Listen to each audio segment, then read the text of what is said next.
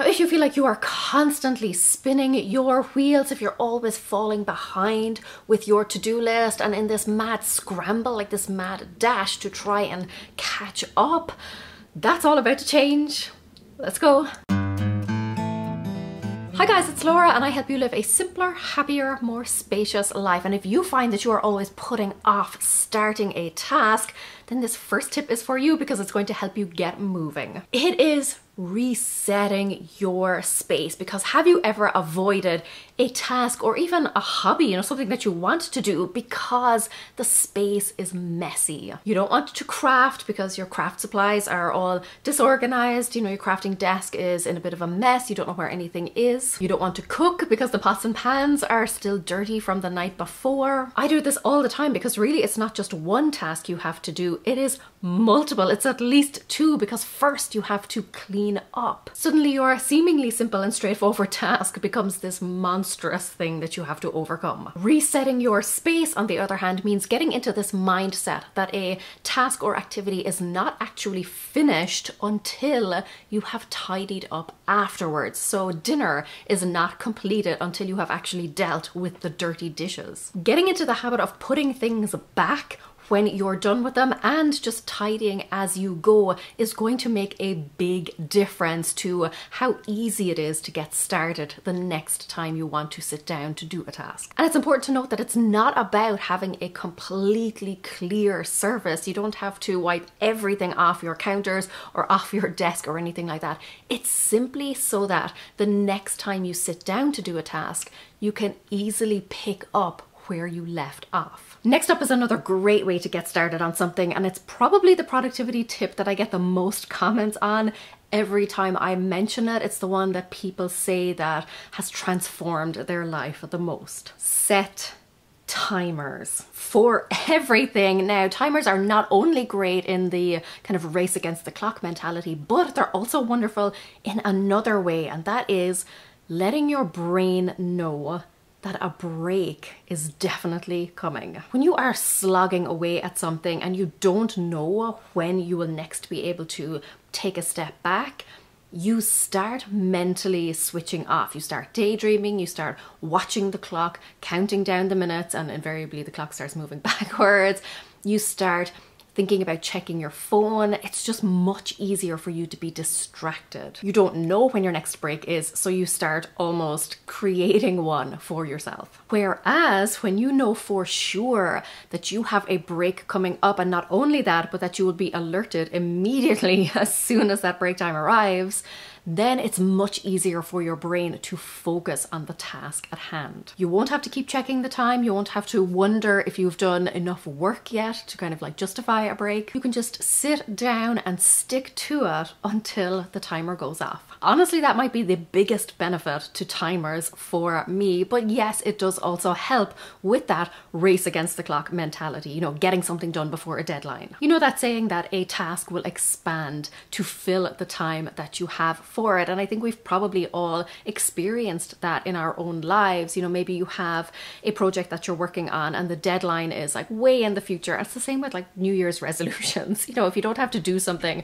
until December, until 12 months from now or 11 months from now, the chances of you actually getting started now are so much slimmer because it seems like you have such a long time to do it. It doesn't feel at all pressing. Now, obviously, I'm not suggesting that you use timers to kind of constantly create this false sense of a deadline, to constantly put yourself under pressure to get something done, but timers can be great to help you not only stay on task, to stay on track, but to get something done faster than you might otherwise do it. And they're also great for just getting started on a task if you are feeling that resistance. Setting a timer for just like 1 or 2 minutes can help you overcome that starting hurdle so that you can build up some momentum. Next up is a big one. If you find that your days seem to kind of run away with you and before you know it, another week has come and gone and you feel like you have nothing major, nothing significant to show for it, front load your days and weeks. In other words, tackle a big task or your more priority tasks early on. You want to get it out of the way as early as you can, because things crop up. You know, life happens, and as the days and weeks go on, unexpected things can happen, distractions can take you off course, and before you know it, you're falling further and further behind on your to-do list. I know for me, I start the week full of energy and full of motivation, but if I don't get the tough stuff done on a Monday or kind of as early in the week as I can, then as the week goes on, I'm going to start falling further and further behind because of distractions, because of interruptions, because of those unexpected things that crop up. And I'm inevitably going to start pushing off the things that were towards the end of my to-do list to the following week, and they may not ever get done. And particularly for those with chronic illness or chronic pain, you know that you're not in the same kind of rhythm as everyone else. You will have low days, and then you will have days where you have a little bit more energy and motivation. As soon as you start to feel that coming back, those are the times that you should tackle those priority tasks. Not to run yourself into the ground or anything, or use up all of your energy as quickly as you can, but simply to make sure that when you do have the attention and the energy and the capability, that you can tackle the tasks that are most important to you. Here's another tip I feel is great for everyone, regardless of your schedule or routine. It is prepping and packing in advance. Mornings are the foundation of your day. Now, your morning doesn't have to be actual earthly morning. It could just be like the early stages of whenever your day starts, or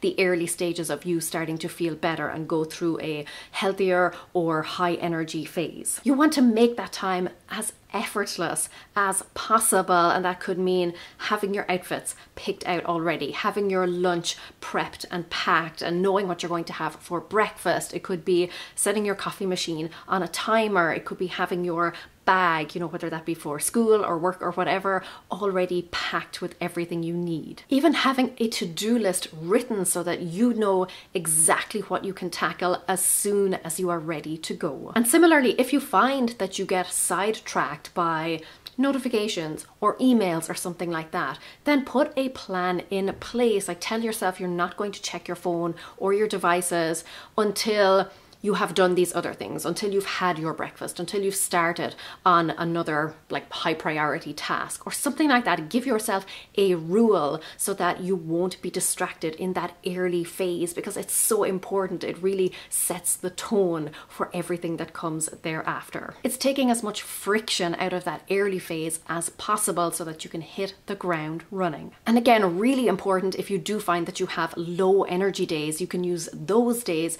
to prep and plan for your high energy ones. I'm sure this next one is going to sound counterintuitive, but you know I'm right. You need to prioritize sleep and recharging. Now, notice I didn't say relaxation, because I have found that sometimes activities that I do that I think are relaxing, like maybe sitting down and watching some TV or something, I don't feel re-energized afterwards. In fact, I feel even more sleepy, more tired than I did previously. And the reason is those activities are not actually recharging my batteries in any way. Sometimes we think of relaxation as sitting down or lying down or just slouching and generally being a couch potato. But there are some activities that we do that are, you know, that require some physical or mental energy, but that are actually recharging us and rejuvenating us. That's really important to remember, but I do have a sneaky little hack to help you prolong your energy levels. Now, take this with like a bit of a grain of salt, because even the Energizer Bunny needs a break. But the best trick I have learned to keep my energy levels as high as possible is to alternate activity types. So if I am doing a very physical activity, then I will switch thereafter to an activity that is more mentally demanding. It's a little bit simplistic, but generally you have two different types of batteries. One is your body battery. It is your physical battery, the one that gets depleted as you are physically engaged in movement. And then the other battery is more of a brain battery. It's the one that requires a lot of mental and emotional energy and focus. It's about finding the balance between the two. So let's say you've spent the morning running around doing errands and you are slowly draining your body battery, your physical battery.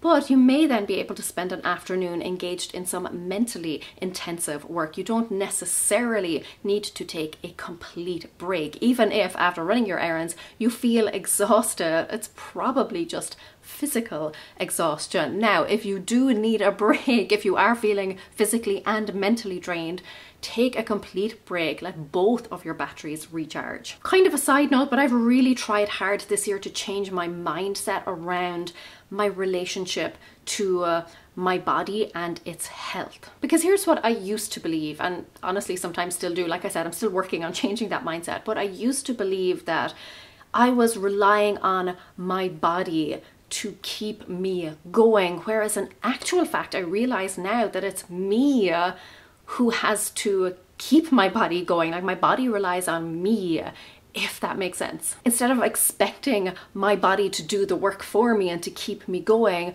I have to do the work for my body. I have to prioritize sleep and all of those recharging activities. My body is my vehicle. Like, the more I take care of it, the more I maintain it, the better fuel I put into it, the longer it's going to last. I have to really take care of it and give it plenty of pit stops along the way if I want it to run smoothly and to take me on this long road trip through life. Following on from that then, so like I mentioned, you have to fuel your body. It's funny because I recently looked back on my journal entries from last year, this time last year, and I was horrified by how terrible my diet was. And at the time I thought it was good, you know, I thought I was doing the right things, but looking back now with kind of the extra education that I have and the extra experience that I have, I realized that no, I was doing myself a huge disservice. But one thing that stood out to me from those entries was how often I talked about how tired I was, you know, how run down I felt, how sometimes I had to take a nap in the middle of the day, and not just as a lovely little activity for myself, but as a, like, I actually have to sleep because I cannot function anymore. I was talking about how unhealthy I was, you know, the pain and discomfort that I was feeling on a very regular basis, like a daily basis. Fast forward a little bit, with the extra knowledge I have gained and using that to fuel my body in a better way, there has been a marked improvement in my overall health, my overall energy levels. And I do want to make the point that it's not about depriving yourself, because something I've come to realize is that yes, you have to fuel your body, but sometimes you have to fuel your soul too. And that means eating the foods that give you pleasure. Even making small changes here and there can make a big difference. Same goes for making sure that you are properly hydrated.